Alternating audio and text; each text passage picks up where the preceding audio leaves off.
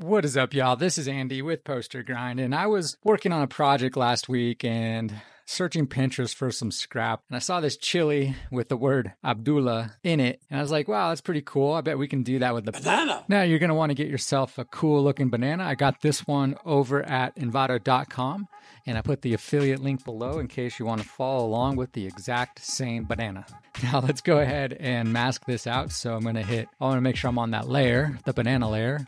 Then I'm going to go up to select subject. Once that's selected, I'm going to hit the mask button and mask that out. Now, I noticed it's a little bit sloppy, so I'm going to hit P on the keyboard, zoom in, Command plus, and go ahead and use my pen tool to get rid of this little bit of shadow. Once you have it, right click, make selection, hit OK, and then making sure that your background color is black, I'm going to hit Command delete, get rid of that, hit Command D, get rid of the selection, hit Command negative. Now I'm going to hit new layer, T on the keyboard to bring up our type, and I'm going to type out bite me. Then I'm going to scale it up by hitting Command T, and then I'm going to kern the letters so that they're a little closer. So you're hitting T on my keyboard, going in between one of the letters and hitting Option and the arrow key to the direction you want to pull a letter.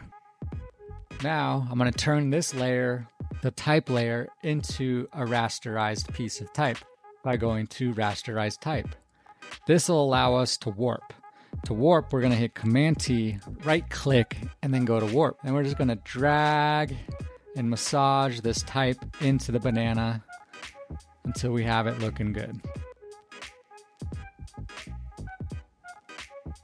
As soon as you're happy with your type, we're going to go back down to our banana layer, hit Command J, copy, then hide that bottom layer. Now on that copied layer, we're going to turn that into a rasterized object. So go ahead and right click, drag down to rasterize layer.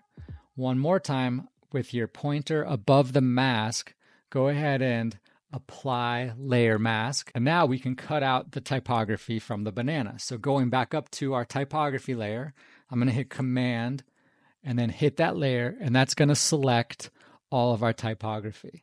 Then we're going to go back down to the banana layer, and then we're going to go to the mask button and mask it out.